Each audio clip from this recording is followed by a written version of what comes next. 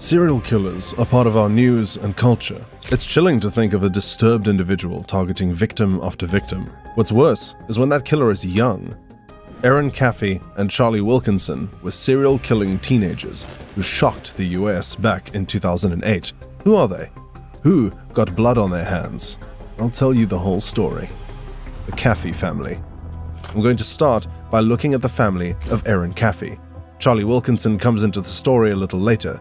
I'm beginning here because Erin's family plays a main role in this terrible true crime tale. Hearing about her background makes it even more surprising that things ended such a bloody and brutal way. Erin was born in the town of Alba, Texas. Her life up to the age of 16 was shaped by religion. Her parents were churchgoers, and she was very much involved in that faith and lifestyle. As ministers at the Conservative Baptist Church Miracle Faith in Texas, Terry and Penny Caffey lived devoutly and expected certain things from their children. The family was based in the city of Celeste, having moved there from Alba specifically to be a greater part of Miracle Faith. It was apparently a life filled with worship, prayer, and music. Penny played the piano. Meanwhile, Erin's younger brother Tyler, aged 8, played the guitar, and Matthew, aged 13, played the harmonica. Erin herself was a singer, and she was good at it. If you look at photos of the Caffeys, they seem like a happy and wholesome family. Maybe they were in earlier times. However, times change, and it wasn't long before Erin was growing up, and the moral values she shared with Terry and Penny started to crumble. Erin was about to meet Charlie Wilkinson, and all hell would break loose. Before I go into that, I want to mention something that happened which upset the household and gives you further insight into what was going on behind closed doors with the Caffeys. She was famously homeschooled, but what led to this move by her parents? Reportedly, what happened was that a girl at school attempted to kiss her. This didn't go down well with Terry and Penny. They took her out of the 8th grade at the age of 13 and delivered her education at home, where such supposed dangers couldn't befall their daughter again. Apparently, she was quite isolated in this situation. She was shy and didn't have many friends. Of course, I'm not suggesting that the family's strict religious code or the homeschooling had any connection with the dark and disturbing events that unfolded. It's not my place to speculate about things like that. Indeed, I'm not qualified to. Yet, with such a bloody crime, it helps to get an overall picture, and it shows how Erin's activities were placed under scrutiny, something that surely created pressure for everyone. With things becoming complex within the family, the situation was building to something explosive. The crunch time happened when Erin met and fell in love with the boy who would go from teenage beau to partner in crime. I'm talking about Charlie Wilkinson. Erin meets Charlie. At 16, Erin went to work at her local Sonic drive-in as a fast food waitress. It was a part-time job, but one that impacted her life full-time. It was here that she first met Charlie, who was 18 years old. This would throw a spanner in the works of the family's stability.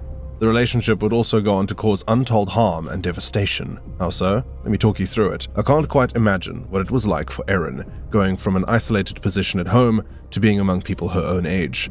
She must have been involved with individuals at Miracle Faith, but the thing with fast food restaurants is that all kinds of people go there. She was probably exposed to a side of life she hadn't seen before. That was definitely true in the case of Charlie Wilkinson.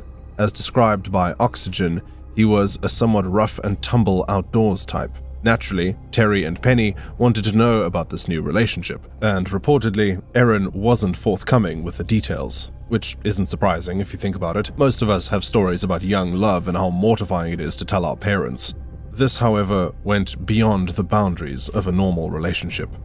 Medium writes that Charlie was a high school senior and known as hot-tempered, but he had never been arrested previously. He had no serious discipline problems at school, so Charlie hadn't been in that much trouble. Nevertheless, he was a wild card in this very ordered and disciplined household. Terry Caffey told AOL News in 2010 that he wasn't happy with Erin's new boyfriend from the get-go. Early on, I had reservations about the young man.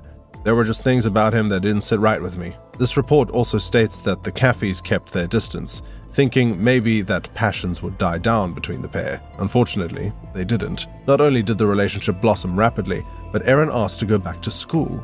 This enabled her to be close to Charlie much of the time. He reportedly wanted to marry her and gave her a promise ring. This was a family heirloom, passed down from Charlie's grandmother. It sounds sweet, really. The type of scenario you might see in a movie. The rebellious young couple with a deep connection to each other. Meanwhile, the family grows ever more anxious. Ultimately, the situation couldn't carry on the way it had been. There were several factors that contributed to matters going downhill. And once things started to slide, tensions began to boil over, with horrible consequences. Downward spiral. To Terry and Penny's dismay, Erin's work at school suffered. She reportedly wasn't applying herself, as the distractions of a relationship took their toll. There was no sign that this was going to fizzle out. What can parents do in such a situation? It was time for them to really put their foot down. Before they did, however, events would take a dark turn. And not just for Erin and Charlie's personal life. Terry received a terrible shock when he went to visit his father on the 21st of February 2008. Tragically, Clarence Caffey had passed away, meaning Terry was coping with grief at the same time as managing his daughter's relationship. This wasn't about to get any easier either. An unpleasant surprise was waiting, in the form of Charlie Wilkinson's MySpace page. While Charlie appeared to keep his nose relatively clean in public, online it was a different story. He talked about sex and booze on social media, alarming Terry and Penny, and leading them to try and separate the couple for good. A phone curfew had been imposed, which Erin had broken. Her punishment was that she would be grounded, plus her keys and phone would be confiscated. Things were getting out of control, so the time had come to break up Erin and Charlie. Only they didn't want to break up. The reportedly hot-headed Charlie was angry, but Erin reacted in a more extreme way. According to friends of hers who spoke to Texas Monthly, she was making some disturbing statements to them. When I say disturbing, I mean it. You see, Erin had a solution to her problems. One that would mean she could keep seeing Charlie without interference. What was the solution? A private method of communication that no one knew about? Maybe a secret meeting place? No. Erin figured that her parents needed to die. Now, that is a pretty crazy thing to say, even for a teenager. I wonder what went through her friends' minds as she said it. It could have just sounded like a girl mouthing off and getting her frustrations out in the open. Turned out, she wasn't simply venting. The death of her parents was something that was being planned. It would happen 5 months after Erin and Charlie met. Her schoolyard talk was about to become a horrifying reality. I'm going to go into detail concerning what happened on the night of March 1st. It was a night that would shatter the Caffey family and make sure nothing was the same ever again. Erin's parents are attacked. It was the middle of the night when the attack took place. The time was reportedly around 2 a.m. A car drove to the family home, with Charlie behind the wheel. He wasn't on his own. Accompanying him was Charles Wade, age 20, and Bobby Gale Johnson, Wade's girlfriend, who was 18. The group was armed with guns and a samurai sword. While her parents and brothers slept, Erin snuck outside to let them in. The most unsettling detail of this entire case, aside from the brutality, was Erin's attitude. According to reports, she was totally okay with what was going to happen. Charlie had told Erin that everyone would have to be killed. Even her brothers, Matthew and little Tyler. Killer Couples reveals her cold-blooded response. I don't care, just do what you gotta do. I can't get those words out of my mind. It was the moment her family was about to die in the most horrendous way possible. She just did not care at all, by Charlie's account. Now, I'm going to describe what took place within those walls on that appalling night. This sequence is obviously not for the faint-hearted. It features some violent and distressing content, which I feel I should warn you about. Terry and Penny's room was visited first. Terry wrote about the terrifying experience for the Forgiveness Project. When the door burst open, he thought it was one of his children. My first instinct was that one of the kids had had a nightmare. Then gunfire erupted. It was the loudest sound you can ever imagine. Wilkinson used a .22 caliber pistol and sprayed the room with bullets. Terry desperately tried to protect his wife as the gun barrel blazed. I threw my arm across Penny and took shots in my arm and face, which blew me out of bed and knocked me out. He'd been struck by 5 bullets. Terry described regaining consciousness. Presumably this was to check whether he was alive or dead. In spite of the fact that he was bleeding from his eyes, nose, mouth, and ears, he wanted to get up, but he couldn't. Terry said that he couldn't feel anything on his right side. He couldn't see where Penny was. The horror continued as Terry realized that, having attacked him and Penny, the children were the intruder's next targets. He could hear footsteps and became frantic as he tried to get back up. It was then that he heard Matthew's voice. "No, Charlie, no! Why are you doing this?" Terry then knew who his attacker was. How do you even begin to understand what that must feel like? The revelation was gut-wrenching, and there was even worse to come. Bloodbath. Gunfire came from upstairs. Terry couldn't see, but it was the sound of Matthew being executed. As for poor Tyler, he reportedly tried to hide in the closet. Wilkinson and Wade found him and killed him with the sword. I won't go into the exact details as they're very upsetting. Needless to say, it was cruel and brutal. Meanwhile, Terry slipped into unconsciousness once again. He woke up to another alarming sight. The house was burning. He finally made it up off the floor in his weakened state, and that was when he saw Penny's body, lying on the floor on the other side of the bed. She had been killed with a combination of bullets and sword blows, which almost decapitated her. Reports state that he already knew she was dead and had watched her pass away. He just didn't see the damage that had been done until later. I imagine Terry must also have been wondering about Erin. So much devastation had happened so quickly. In another cold-blooded move, Wilkinson and Wade had robbed the place before torching it using lighter fuel.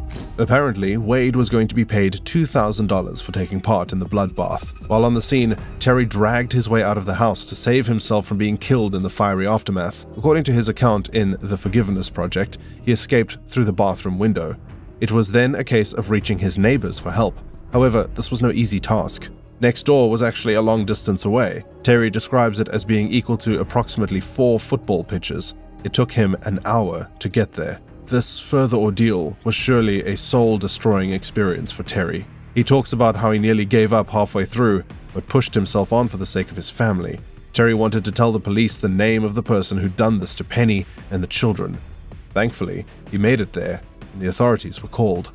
Erin, Charlie, Charles Wade, and Bobby Gale Johnson probably drove away from the crime scene thinking everything was over. In fact, it was far from finished. Unbeknownst to them, Terry had survived and had his sights set on getting justice. It wasn't long before the police caught up with the teenagers and held them accountable for what they'd done. I'll tell you how it all played out next. Aftermath. Terry was extremely lucky to have made it out of that situation alive.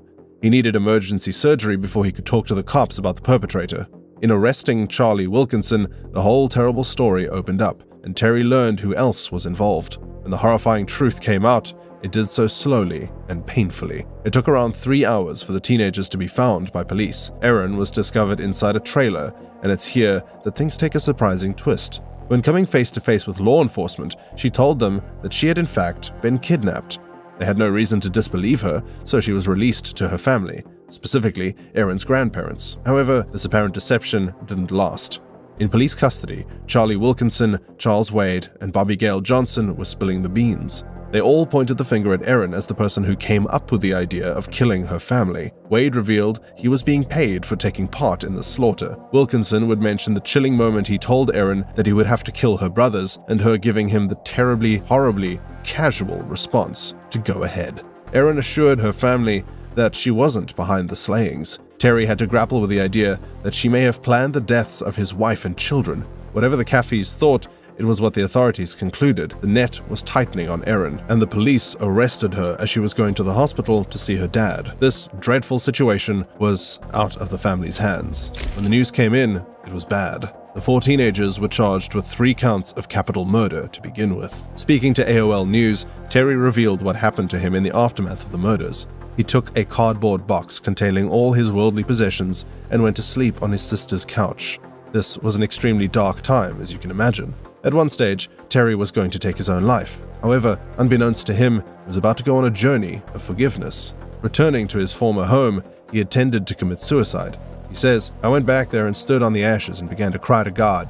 I said, God, I don't understand why you took my family. Why did you do this? I just don't understand." It was a time of revelation for the struggling father. According to Terry, he looked down after this moment and noticed a burnt page from a book an author friend had given the family earlier. This was a novel called Blind Sight by Jim Pence, and it was about a man who loses his whole family in a tragedy. This is a staggering coincidence. And when Terry read the page, which was attached to a tree, he was truly astonished. I picked it up and it read, "I couldn't understand why you would take my family and leave me behind to struggle along without them. I may never totally understand that part of it, but I do know that you are sovereign, you are in control." Terry says that he sank to his knees. The incredible find had stopped him from ending it all. Not only that, but it set him on a path that he maybe never expected. As this was happening, his daughter and her friends were in an entirely different place, behind bars and with no chance of escape. They were facing a lonely future. How was justice ultimately meted out to the teenage serial killers? Sentencing. With the prospect of decades of imprisonment ahead of them, it seemed the killers were turning on each other. Erin stated that she attempted to flee the scene on the terrible night. However, Charlie made her stay in the car. This detail is reportedly believed by Terry. As for Charlie, he said he was the one who wanted to run away, rather than handle things in such a brutal manner. It took a matter of months for this sorry drama to run its course. Charlie and Charles Wade were the first to be sentenced. It was them who'd actually carried out the slaughter. A judgment of life imprisonment without parole was handed down in October that year. In January 2009, Bobby Gale and Erin admitted their guilt. Bobby Gale received 2 40-year sentences, which would run concurrently. What about Erin? With a charge of capital murder ringing in her ears, she went on to receive a life sentence. Both girls are eligible for parole. Bobby Gale can apply for it in 24 years. Meanwhile, Erin has to wait until she is 59 years old. Her father ultimately decided to forgive everyone involved. Can you imagine that? It must take an incredible amount of inner strength and faith to come to such a conclusion. Terry went further than just reconciling himself with the idea. However, when Charlie Wilkinson and Charles Wade were in line for the death penalty, Terry appealed for them to be shown mercy. He not only wrote letters, but he also protested publicly over the move. Again, I'm amazed he managed to do that. I'm not sure I could find that forgiveness in my heart, and I'm certain you're thinking the same thing. He did reportedly find it very tough. After he resolved to help the boys, a tense moment followed. In a highly charged development, Wilkinson and Wade agreed to sit down face-to-face with Terry. This was a condition of a plea deal they'd entered into. Terry revealed that Charlie was the only one who opened up to him. He kept looking down and cried a little bit. It was pretty tough for him. He told his lawyer later that it was the toughest thing he ever had to do. And I said, that's good. I hope wherever they are right now, these individuals are grateful for what Terry did for them. Of course, Terry forgave Erin before Charlie Wilkinson and Charles Wade. He visits her in prison, apparently going there every few months. It looks like the pair of them have rebuilt their relationship, at least as much as could be expected under the circumstances. And while Erin Caffey is behind bars, she's been telling the world her own story via the media. Erin over the years.